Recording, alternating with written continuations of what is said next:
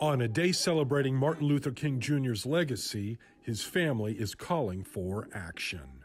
Today, my message to you is simple. Do not celebrate, legislate. People from more than 100 national and grassroots organizations joined the King family in a march in Washington, D.C. They're demanding Congress pass the voting rights legislation. Don't tell us what you believe in. Show us with your votes. The legislation would give the federal government more oversight in setting voting regulations. Vice President Kamala Harris echoing the King family's call.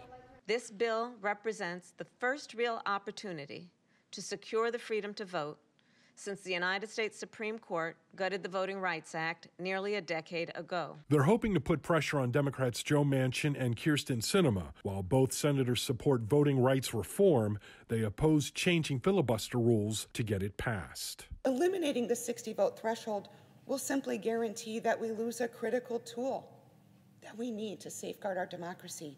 No matter the outcome, the heirs to Martin Luther King Jr.'s legacy vowed to keep fighting. We must keep the pressure on and say no more empty words. I'm John Lawrence reporting.